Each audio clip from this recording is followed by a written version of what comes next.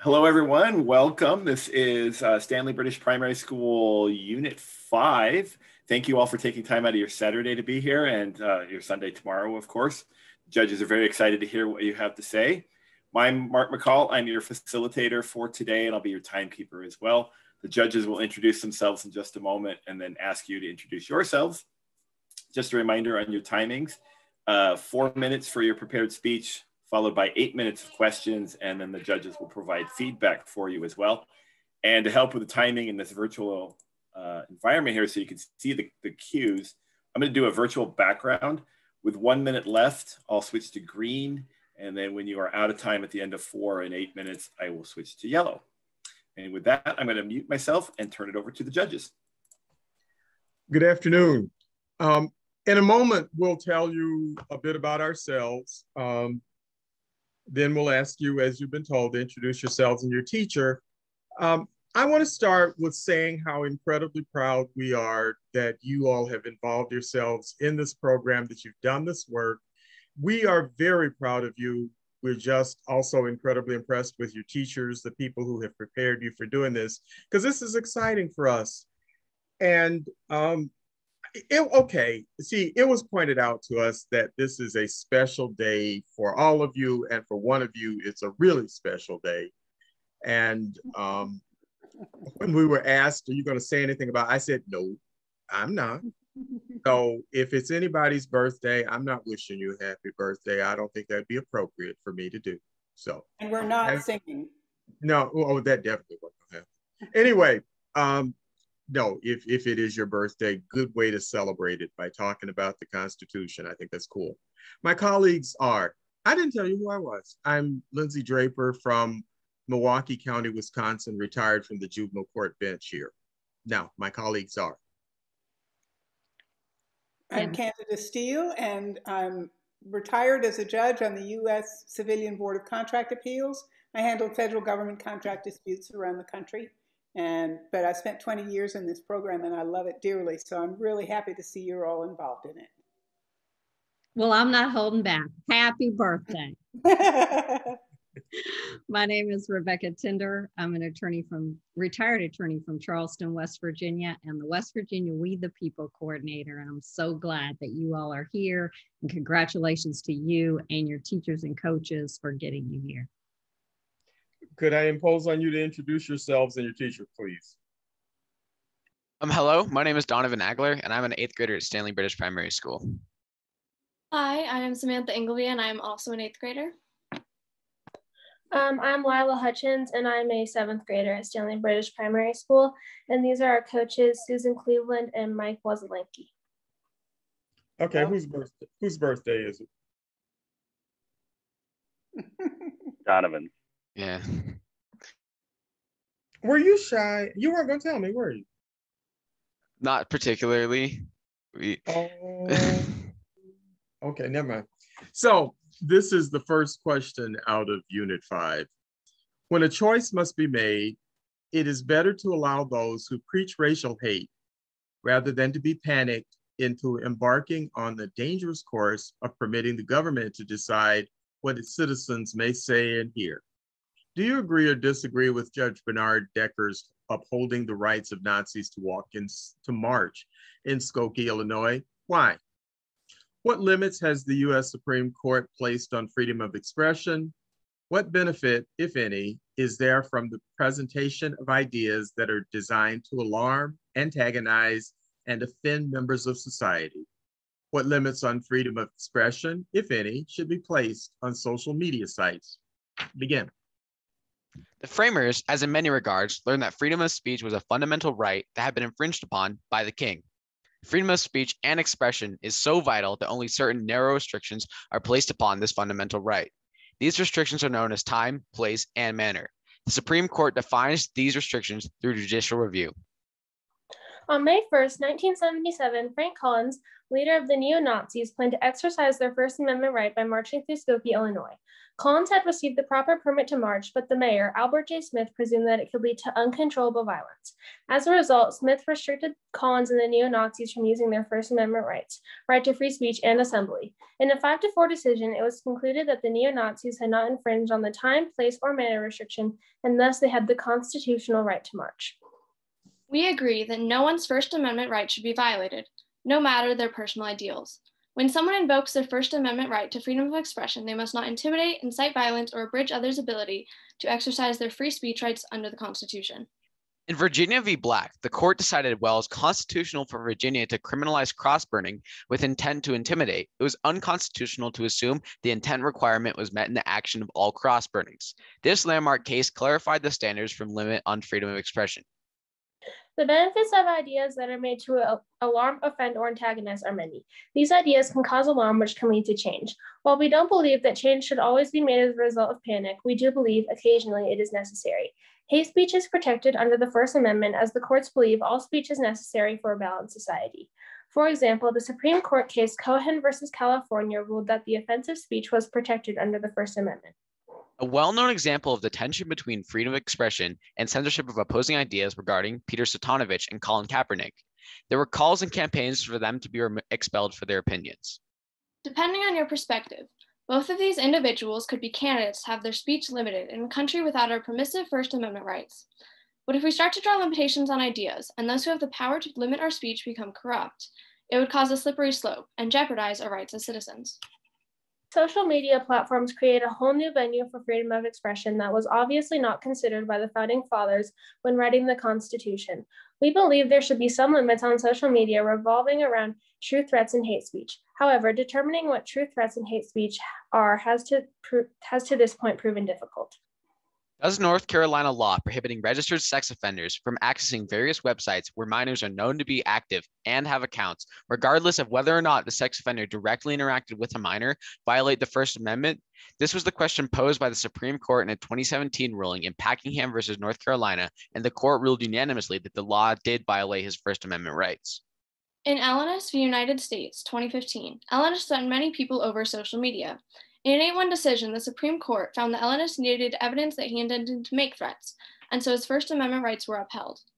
Justice Thomas wrote the dissent and stated that 9 of the 11 circuit courts of appeals had already addressed this issue and resolved it with a general intent standard. The majority opinion not only overturns their rulings, but also leaves the courts uncertain as to whether an intent to threaten is required or whether recklessness will suffice. Ultimately, social media platforms are a private entity, and as such, the government cannot regulate them in the same way they can other mediums and messages. Social media user agreements vary on different websites, but restrict you from doing certain things on social media. You can get kicked off if you do these things. There are algorithms on some social media networks to limit hate speech, and you can report someone for harassment, abuse, or an offensive image or comments. Freedom of speech is one of the foundational principles of our government. It must be protected now and continue to be protected in the future. We are now open for questions. All right, thank you.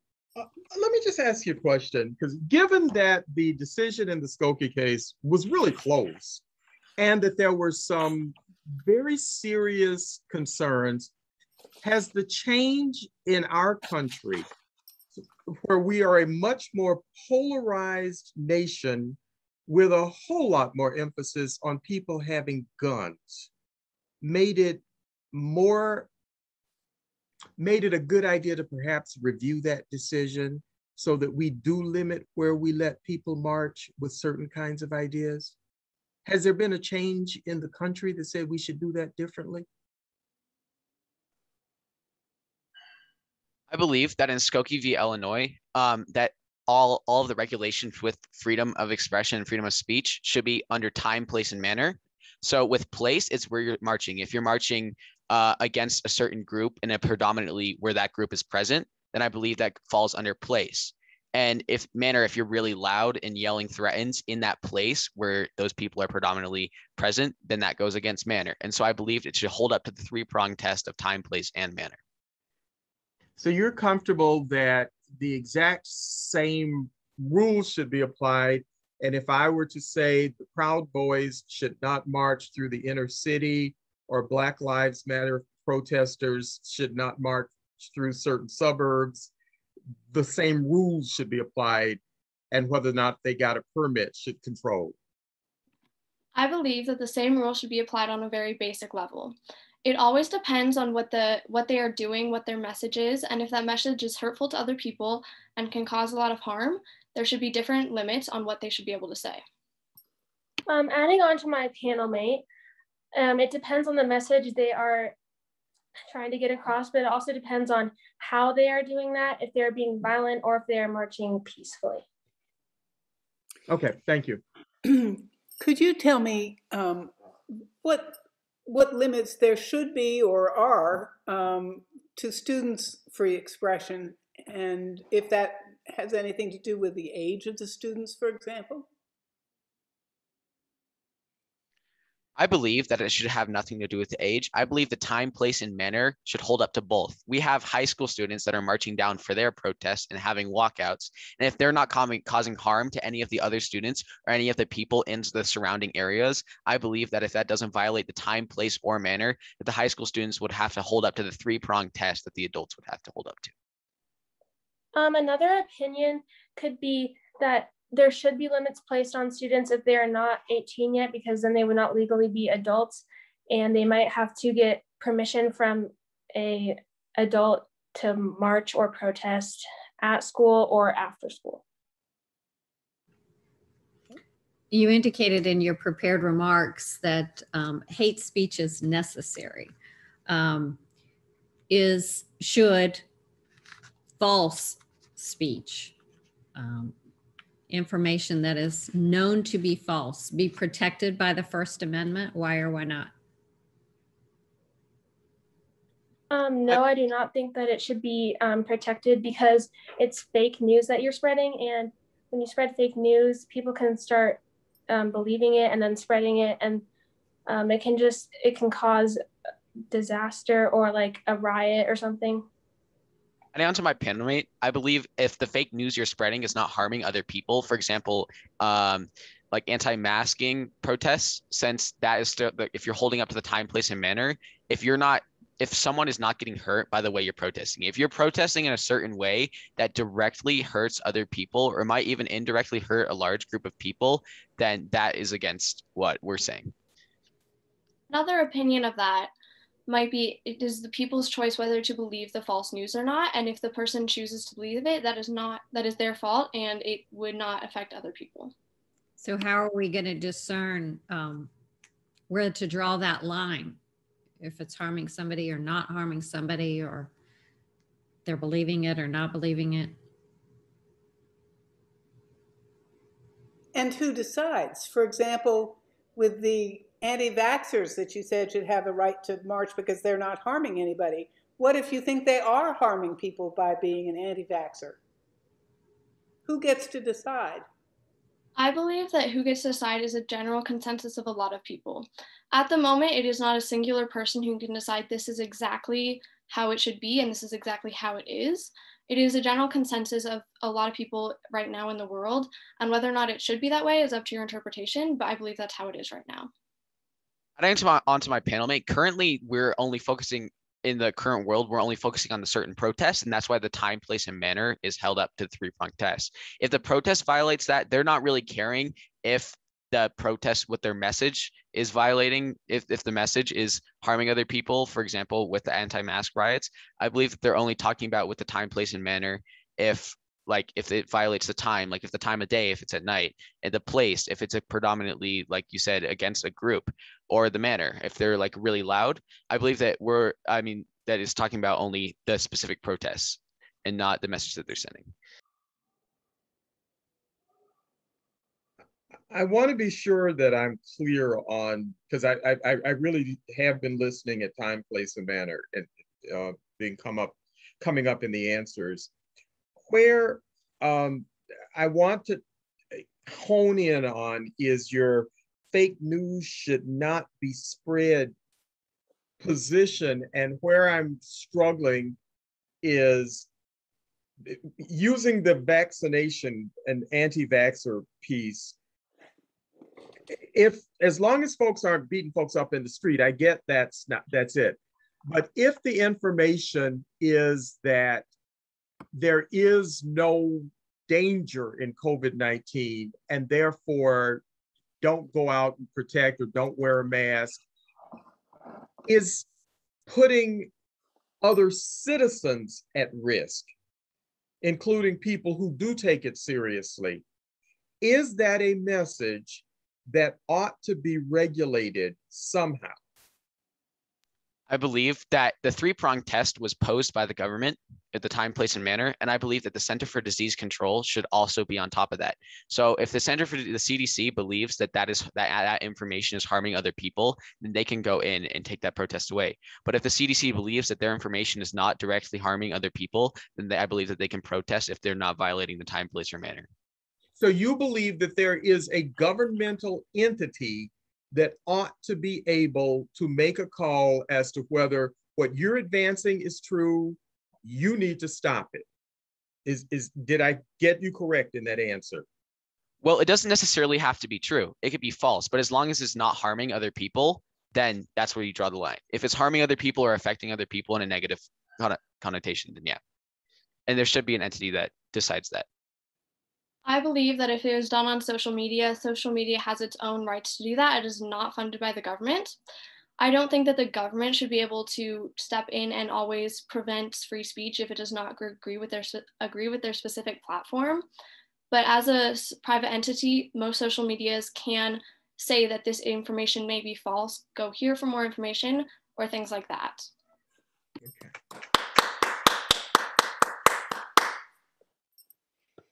Wow. Okay. The struggle that we were having is probably indicative of how difficult this issue is. I appreciated, well, you certainly made sure I understood the time, place, and manner test. That I appreciated the inclusion of additional cases relating to the cross burning, the Virginia versus Black v. And the incitement to uncontrollable violence reference, I appreciated. I liked the way that you dealt with the algorithms that can be entered into social media determinations of what should be allowed. I appreciated your presentation. Thank you. I thought that was a lovely job. Thank you. And we certainly, time, place, and manner is a good starting point, and thank you for explaining it so well. The cross burning was a good point to make too. Goes along with the opposite of flag burning, perhaps. I hope you all have had a really good time here and enjoyed getting to know all of this information, because it certainly will stand you and the rest of us in good stead in the rest of your life when you go vote all the time and you read the papers and you know what's going on. I hope you'll use that experience to educate the people around you and your family members, but I also hope you think about using that experience to represent the rest of us in state, local, or federal government positions or as lawyers and judges. We very much need people in governmental positions who know what the government is supposed to be doing and how to do it. And you've got a way head start and shown that you know more than most of my law school classmates knew. So thank you so much. It was a wonderful job. Well done and congratulations again. I particularly liked your 4-minute prepared statement where you gave us cases, but you explained what they were and why they were relevant when you went through. You also gave us some more recent examples in society where that hadn't necessarily turned into court cases that were indicative of your understanding of this topic. And I particularly liked in the question and answer where you gave your opinion, but another colleague would say, but another opinion would be this. and you were able to explain that. So it's always good to know and understand more than one side of an argument. It shows that you've given it consideration and haven't just dismissed it once you came up with an opinion, you just stuck to it, but you actually looked to see what all the other opinions might be. And that shows great understanding. And I commend you for that. Well done. Thank you, team. And Mr. Weslenke and Ms. Cleveland, thank you for your hard work. We really appreciate it. And good luck, team. We'll see you tomorrow. Thank you very much. Thank you. Thank you. Judge.